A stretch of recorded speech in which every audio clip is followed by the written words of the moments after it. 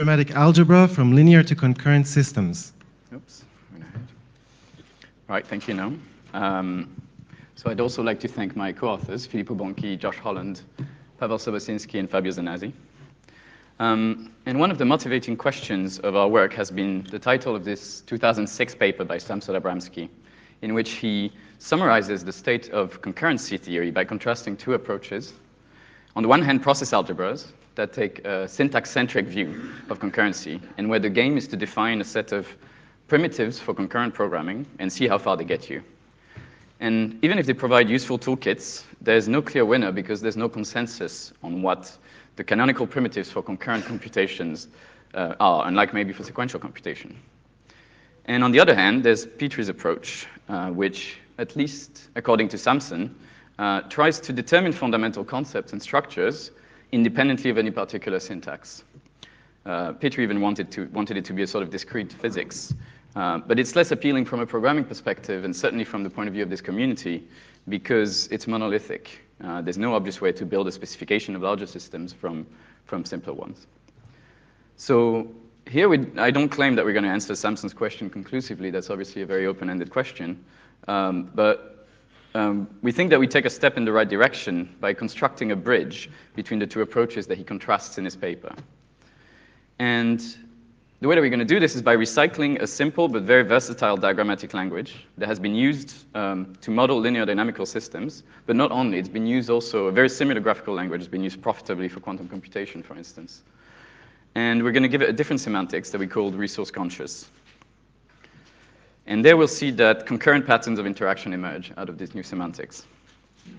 Then the main result of our paper is to give a complete axiomatization for this semantics. And finally, we'll check that we land where we wanted by showing that Petri nets embed naturally in this new language. So I'll start with a minimal graphical language of boxes and wires. This might be very familiar to some of you. Boxes represent here open systems, and the wires are their boundary ports. Their semantics is their behavior understood to be the set of interactions of a system with its environment. And to model this, we're going to fix a set X that represents the signals or resources that a system may exchange with its environment. And then the diagrams are interpreted as relations. That is, they're subsets of some product of copies of X. So immediately, we have a lot of additional algebraic structure to play with. And those that are familiar with this sort of thing might recognize the two compositions of monoidal categories. So first, there's the parallel composition, which is represented as just juxtaposing the boxes and wires. And it's interpreted as stacking up like this, the sets of pairs that we can observe at each port. And then there's also what some people call sequential composition, that is represented by connecting two wires. I don't like this term here because our semantics is in terms of relations, makes no assumption about the causal flow of information between the different parts of a diagram. So there's no sense of, in this diagram, D occurring before C in any sense. So that's why I prefer synchronizing. And really, semantically, it's better to think of this as variable sharing. And it's interpreted as the usual relational composition, that is by existentially quantifying over the middle variable. So this is given here for this example. And using these two operations, we can form more complex networks like these. And these diagrammatic languages are nice because they highlight sort of physical properties of complex systems, such as the connectivity of their components. And in fact, the slogan here is that only the connectivity should matter. We want our diagrams to be insensitive in some sense to how these networks are drawn in the plane. And so for this, for those of you who are familiar, this will mean that we can cross wires, and this is essentially we're working in a symmetric monoidal category. And those wires those crossings behave in the way that you'd expect. So the crossing here is just interpreted in our semantics as this simple swap operation. Nothing groundbreaking here. But in fact, we'll want more than this.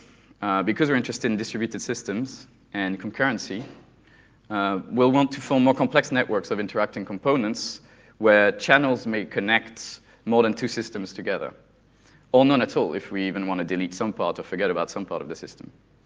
And our diagrammatic language should reflect this by allowing us to draw these sort of hyperedges that you see here. And intuitively, it seems like we need one of these special nodes for all possible arity on the left and on the right to model this sort of multi-port connection points. But it turns out we can just give ourselves a few special boxes that represent simple synchronizing mechanisms that satisfy these algebraic laws that you see displayed here, and that characterize the theory of special commutative Frobenius monoids. So the name is not really what's important here. What's important is that there's a nice normal form theorem that just tells us that any two connected networks of these black dots are equal if and only if they have the same number of left and right ports. So this gives us exactly what we want. And we're lucky because any set carries such structure, so we can just interpret the ternary black node as copying, the unary one as deleting, and their mirrored version as just the converse relations. So far, I've given you a very generic graphical language for networks of interacting components, and it's perhaps not very exciting. You may have seen this before. But so we'll refine it a bit by assuming more structure on the set of behaviors. And let's say now that X is a semiring, so it means it has two associative binary operations, one of which distributes over the other. And we denote addition by this ternary white node that you see here, and 0 by the unary one. And generators, we give ourselves one generator to represent multiplication by scalar of R for each element of the semiring. And this Frobenius structure, the black nodes, give us for free, allow us to define the syntactic sugar for the mirror image of these relations, of these diagrams, sorry, and they're interpreted by the converse relation. And equationally, these satisfy nice algebraic laws that express the fact that R is a semiring. And namely, white and black node form a bimonoid.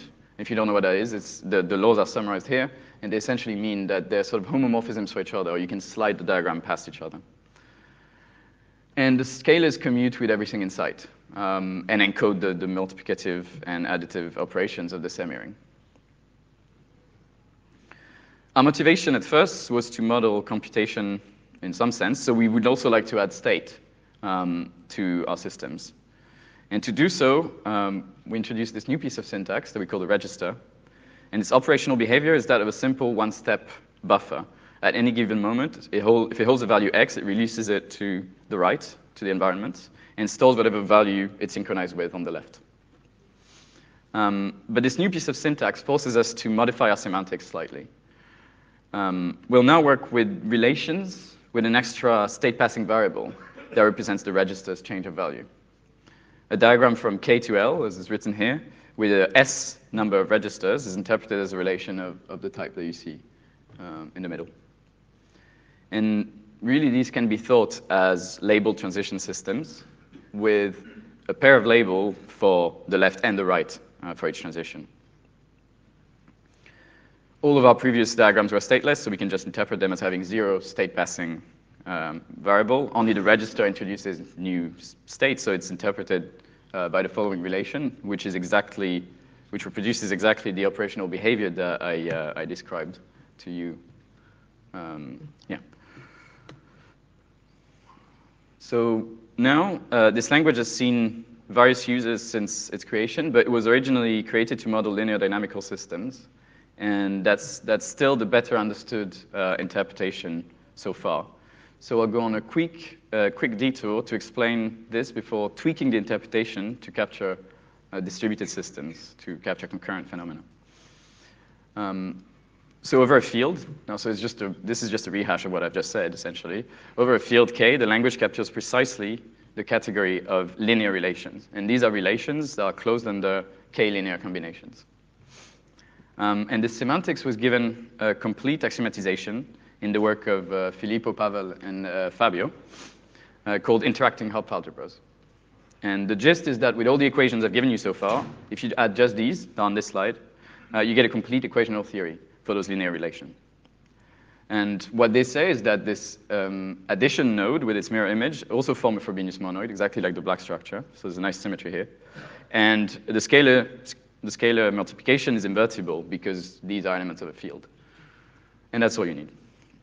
And this case is now very well understood, and there's all sorts of very interesting connections with classical control theory that fall out from this. Most notably, they generalize the original signal flow graphs of Shannon that he invented in the 40s, and that are still used today by all electrical engineers and control theorists every day to specify linear systems. But what's important for us is that with the same graphical language, by giving it a different interpretation, we'll move from the specification of linear systems to ones that exhibit concurrent patterns of interaction. So that's what interests us here, and we call that the resource interpretation. So to motivate this a bit further, I'll start with this diagram and its associated semantics, according to the rules that I gave you at the beginning. And we see that the first constraint says that whatever comes out on the right plus what is kept in the feedback loop has to be precisely what was stored in the register. So this makes sense. And over a field, say over the reals, any pair of real value that can any pair of real value can satisfy this assignment, because even if R is greater than S, we can always send a negative value in the feedback loop. So the interpretation of the diagram is the whole space, and it's equal to the notation of this rather uninteresting diagram on the right. But the eureka moment for us was when we realized that over the semiring of the naturals, non-negative integers, R must be smaller than S. And so the previous equality does not hold anymore. And it's a very simple observation, but it boils down to the fact that without additive inverses, we cannot borrow arbitrary quantities. And that's why we gave it the name resource interpretation. And in fact, over n, this diagram behaves exactly like the place of a Petri net. So the number of tokens is just in the place is just a number held by the register, and they all leave the register at every time step, but they can non-deterministically go on the right or be fed back to the loop, to the register through the loop. So that's exactly the kind of asynchronous buffer that behaves like a place. So as I promised at the beginning, moving from a field to the semiring of the naturals allows for simple concurrent phenomena like this to emerge. And we'd also like to characterize what relations now our diagrams allow us to express. And our semantic domain is that of additive relations. That is, they're relations that are closed under addition and contain the origin. Geometrically, they're quite pretty. They look like these sort of lattices embedded in some power of n. They do have the suitable structure to be asemantic. They do form a symmetric monoidal category. And in fact, the proof that they compose is actually non-trivial. And the main result of our paper is a complete axiomatization of additive relations in terms of this equational theory that we call the resource calculus. And again, so if you take all the equations from earlier, minus the ones that were specific to linear relations, so you get these back nodes with the hypergraph structure, and you get the semiring equations. And you add these.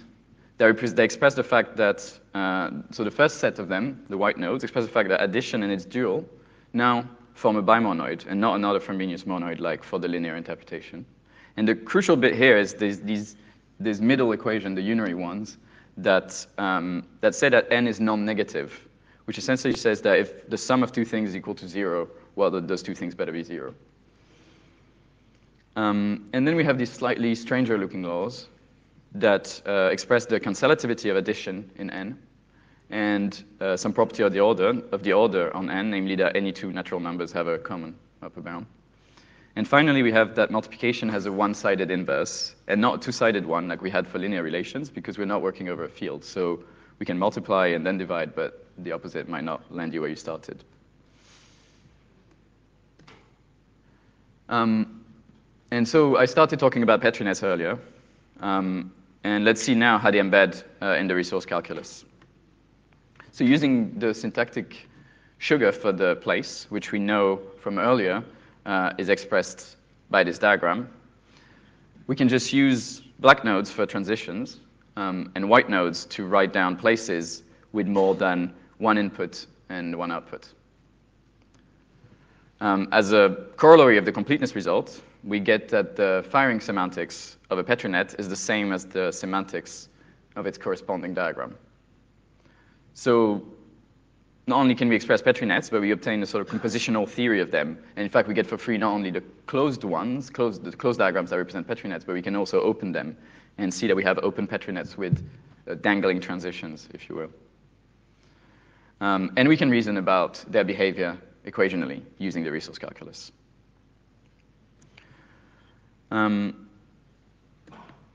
So the moral of the story, and so I don't want you to take away from this talk that I've given you yet another process algebra, just with pictures this time.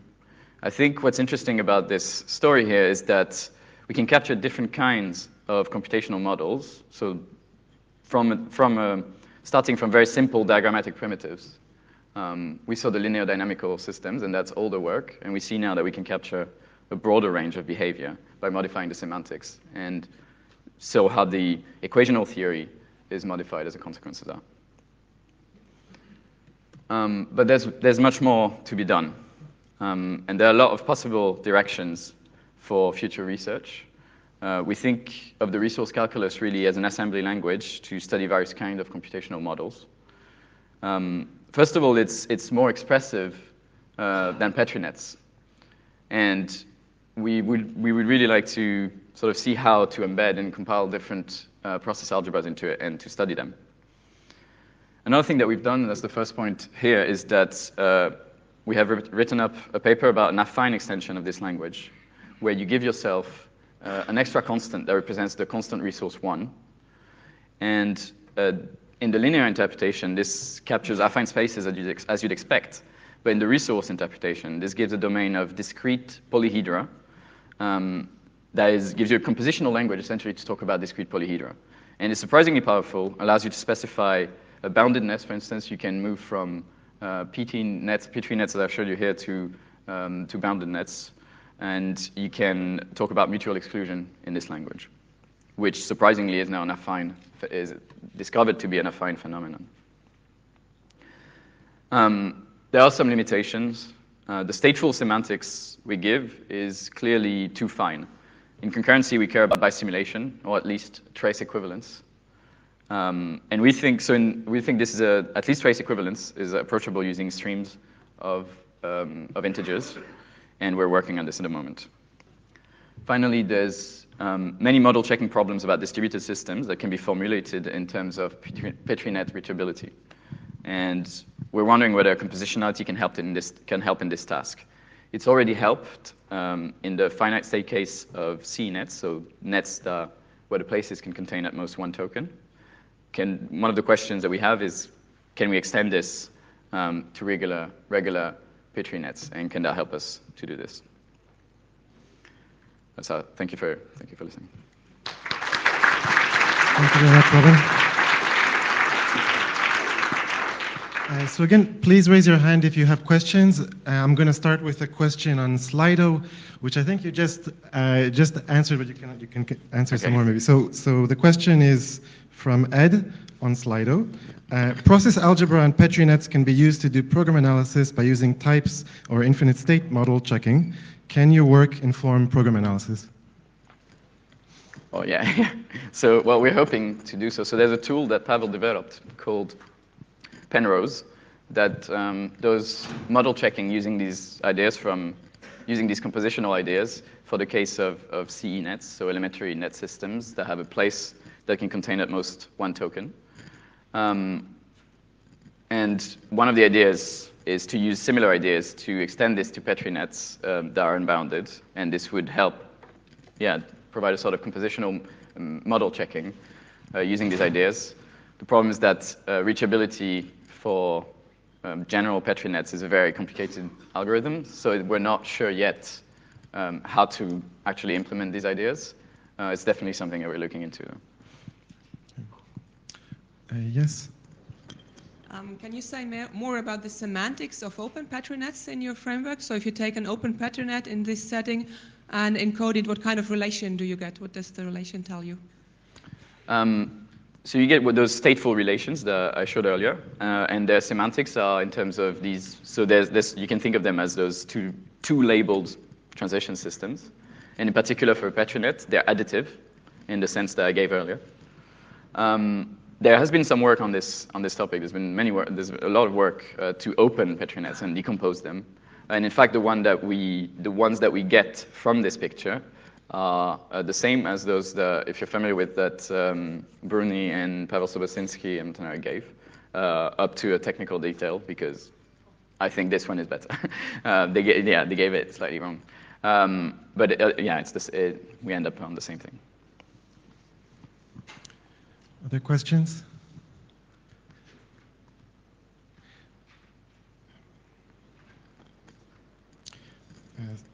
I had one question about, you mentioned at the beginning about how relational composition is not sequential, but just synchronizing. Yeah. And have you thought about sequentiality? Yes, so this language is obviously not a programming language, right? It's not, because the relational composition has some form of unbounded non-determinism. And studying where causality makes sense in those diagrams is a very interesting problem. And it's been studied in the linear case by Filippo and Fabio. And they gave a sort of realizability theorem for the linear case by saying that essentially says every diagram can be interpreted as having a consistent causal flow that you can discover. Causal flow becomes something that you discover in the diagram. So we don't have this yet for this resource interpretation. So yeah, it's definitely something it's definitely one of the next steps that we'd like to explore. Extend this sort of realizability theorem to this resource interpretation. Yeah. Okay, thank you very much. And let's thank Robin again.